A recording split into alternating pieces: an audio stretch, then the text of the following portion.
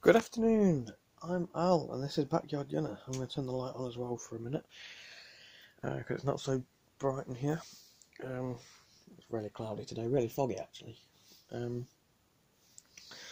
But I know I keep doing these videos. This is the second one I'm doing this year of my loadout, because I keep changing things about. But got the new body armor, got the new battle belt. Sorry, got the new body armor, got the battle belt. Got my Mid 2000 with the rails and night vision mount. Got my Mark 18 smock, MTP trousers. And this is probably a t-shirt I'll wear with them when I do my loadout. Like I said, I got the battle belt, my Glock 17. I think, oh no, it isn't connected at the moment. But this is going to be my 2020 loadout, rather than what you saw previously with the Desert DPM shirt and the Tri-Desert trousers. This is going to be my new loadout. My brother might wear the other stuff as loadout with the ACU plate carrier, and my other brother will obviously wear the tan plate carrier, the tan JPC, and do a loadout with his M4 that I gave him, with the M203 attached. You guys, if you've been with me for that long, thank you very much, because you'll have seen the Gel Blaster M203 on the M4. Kind of looks pretty cool. I want to see what it looks like on this. Might look out of place, but I want to see it anyway. So yeah, not much I'm going to talk about really, because I just want to say this is going to be my new loadout. I'll give a quick run through of things. So this is the new t-shirt I got in my last mystery box. It's a D-Day anniversary t-shirt, 1944-2019, so it's not the 2020 one. It's cool nonetheless. I don't know if you guys, I don't know if the camera's picking that up, but there's a really weird noise. It sounds like someone was grinding something, or sanding something down, or strimming. I don't know, that's a really weird noise. But anyway, that's the t-shirt. You've seen the MTP trousers in my latest videos, hopefully. And just a quick on the back of that. In one of my last videos, I called them DPM by accident. MTP, not DPM. Got the MTP plate carrier, obviously.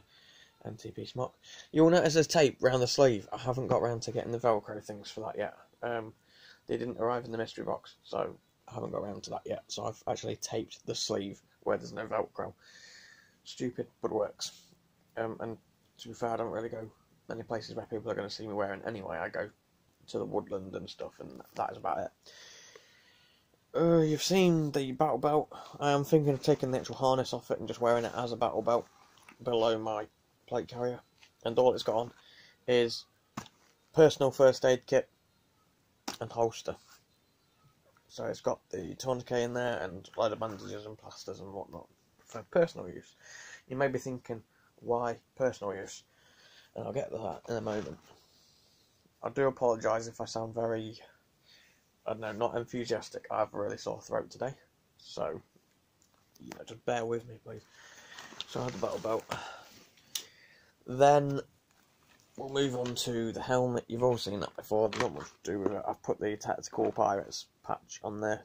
Go and check them out on Instagram at Tactical Pirates. They are awesome people. They gave me that patch. Sent me that patch. 50 cal patch. No idea who that was sent by. It was just sent to me by one of you guys, so I really do thank you. This patch, I can't remember where I got that from. I think it was eBay or somewhere like that. But they're the patches I have on the helmet. The cool thing about this helmet, if you're actually looking at getting one of these, obviously it's covered in Velcro, so you can put your morale patches on it. It has these side rail bits, so you can attach side rails. It also has a night vision mount. So if you've got mock night vision, or actual working night vision, that will mount in there. Awesome. On the inside, we've got a lot of padding and your chin strap. And I really do recommend that, guys. 15 quid that was for me. I bought that second hand. Changed out all the padding on the inside. But I really do recommend getting one. They are like, well, they range from, I've seen them for 42 quid in some places, 50 quid, 60 quid. You just gotta scout around and look for where they are cheaper. I mean, I didn't purposely go for that because it was cheaper. I saw that it was only 15 quid and I sort of had that kind of money, so I went and bought it. Whereas I've been looking at them for a while, thought, oh, I can't really afford that. Is, you know, when you've got a child, 50 quid for a helmet is a lot of money. It's a lot of money anyway, but for an airsoft helmet, that's a lot of money, in my opinion. However, I would say it's definitely worth it. It's very tough plastic. In fact, it doesn't even feel plastic to the touch, although it actually is, obviously. It does look and feel a bit like Kevlar, like our service helmets, but it's obviously not, it's plastic. So yeah, moving on to plate carrier. Obviously, it does look a bit messy at the moment. That's because the wires come detached.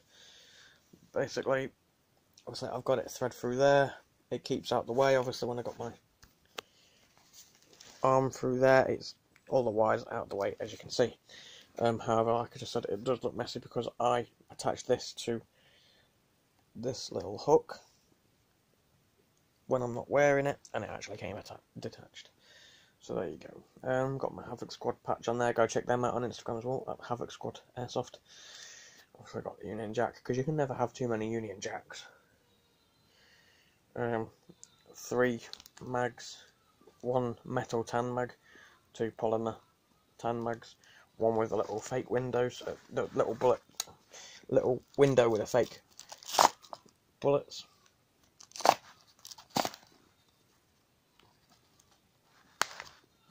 Two used glow sticks.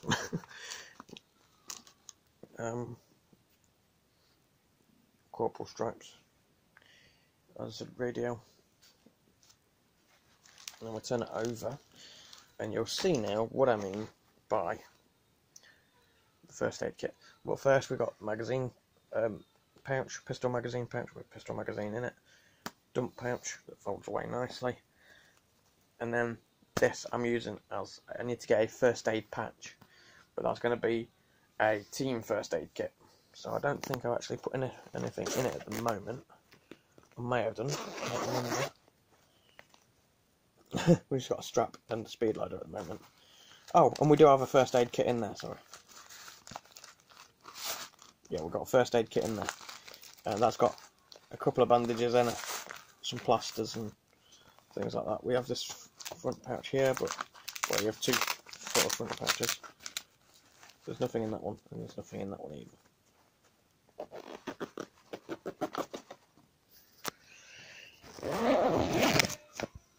And I've just accidentally pressed on the speed loader and it's popped the spring up.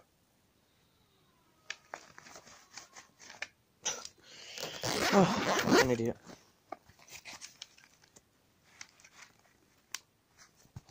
Right, press my out. There we go. There we go. Done it. Right. So, team first aid kits. So if like sort of doing Nilsim. Obviously, team can medic themselves, and obviously on my belt there is my personal first aid kit, which I can actually reach to medic myself, and obviously the team. And like I say, I want a first aid patch to go on here. But that's about it, guys. Oh, footwear. Black steel toe cap boots. That's what I will be wearing on my feet. I do have my sand type desert boots, and then I have my camouflage boots that my sister got me, and that is what I'll use for airsoft. I will be putting the stubby grip back on this.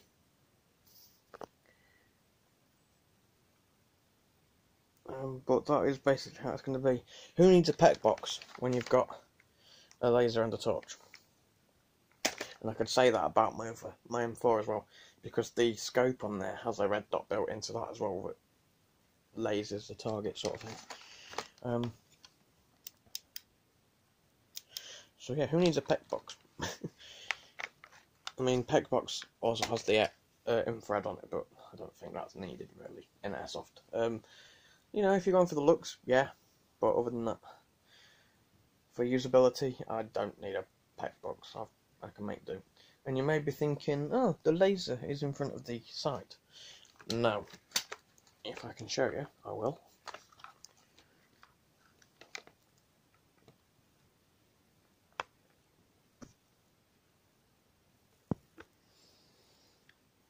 So, oop.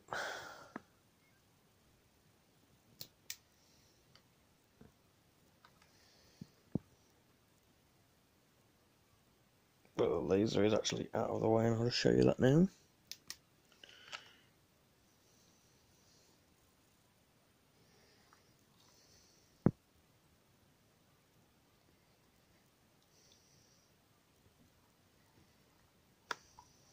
There we go. Sorry guys, I was just trying to turn the brightness up because now I've got to try and find the... There we go. And it's completely out of the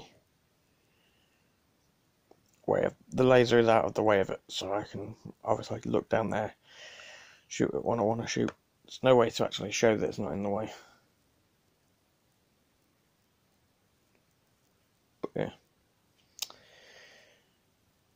So that is the 2020 loadout, updated again. Please turn off. There we go. Right. So yeah, that's the 2020 loadout updated again. Obviously the Glock 17, I will be using it without the red dots on it, because I prefer iron sights on pistols. I like iron sights on most things. A little bit different with service rifle because you need that range advantage, that sight advantage, whatever you want to call it, accuracy advantage and whatnot. Pistols, I do like to see iron sights. It does look pretty cool with a red dot, but I'd prefer to use it without. I prefer the iron sights. And on there, obviously, I'm going to run the holographic because it makes the loadout look even more realistic or closer to the real life, and obviously it serves a practicality. So yeah, that has been my updated loadout for 2020 again. So if you haven't seen my last ones, please go check them out. Please like, share, comment, subscribe, and I'll see you next time. Please stay safe.